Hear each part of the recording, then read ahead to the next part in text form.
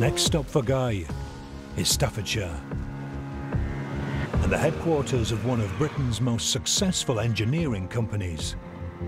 Or JCB. I said Rochester, but it's not Rochester, it's, how do you say it, Oye? Roster? Roaster. Roaster, yeah, you say roaster.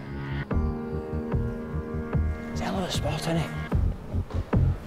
In 22 factories across the world, JC Bamford Excavators Limited produce 80,000 machines every year. 80,000? I know, you one thing, I had to ask that 3 times. How many? 8,000? No, 80,000. Now they're going to build the hull for Guy's tank. And Martin Molsom, Chief Engineer in Experimental Products, is the man in charge of making it happen.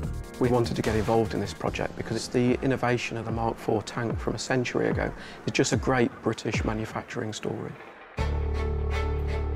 Replicating that 100-year-old innovation in just a few weeks is a massive ask for Martin and his team.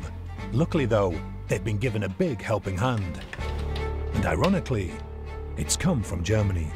I'm Thorsten. I'm a 20-year-old physicist from Germany. Thorsten Brand. A young lad, very, very German. I suppose he would be with a name like that, wouldn't he? Yeah, he loves making models. I've been a modeler since I was a child, and over time I realized that the model kits available on the market are just not good enough. Thorsten now makes his own models from scratch. And when he decided to make a World War I tank, that became his biggest project yet. In the past few years, I've been working on a CAD program of the Mark IV tank. I had so much fun doing research. Working from photos and measurements, he has created a near-perfect 3D computer-aided design, or CAD, of a female Mark IV tank. And he's given all his data to JCB, so Guy's tank will be a female. That saved us a load of time, and it would have made this job a right lot tougher.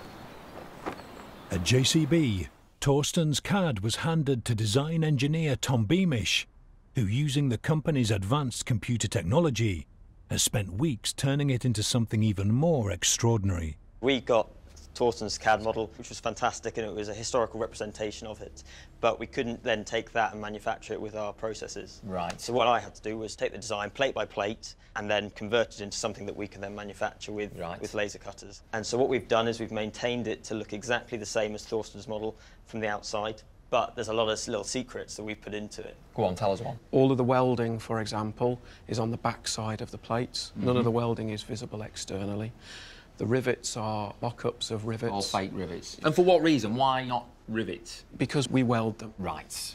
For heavy equipment, for steel work, welding is definitely the new technology, which has come along and taken over from the old riveting.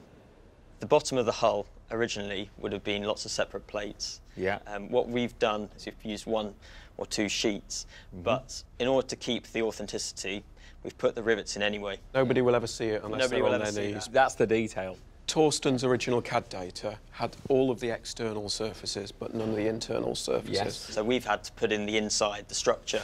Obviously, you can't go inside it. See what we can do.